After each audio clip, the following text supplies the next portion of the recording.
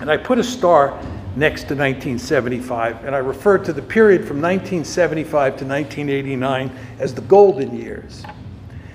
This is when the American foreign policy establishment becomes firmly committed to NATO. Note here, I'm not saying the American public, right? I'm saying the foreign policy establishment in 1975 becomes firmly committed to NATO. Now, what happened there? It's very simple, because I started graduate school in 1975, and I can tell you the mindset, and it influenced my initial research in graduate school. Vietnam War ends in 1975. Vietnam War basically runs from 1965 to 1975.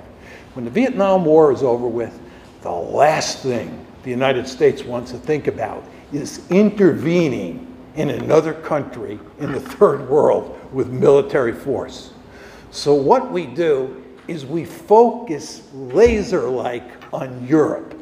Europe becomes the center of attention for people who study strategy. The foreign policy establishment says, let's think about Europe. Let's not think about another Vietnam. Foreign policy establishment at that point in time becomes firmly committed to Europe. No more doubts, no more Mansfield Amendment.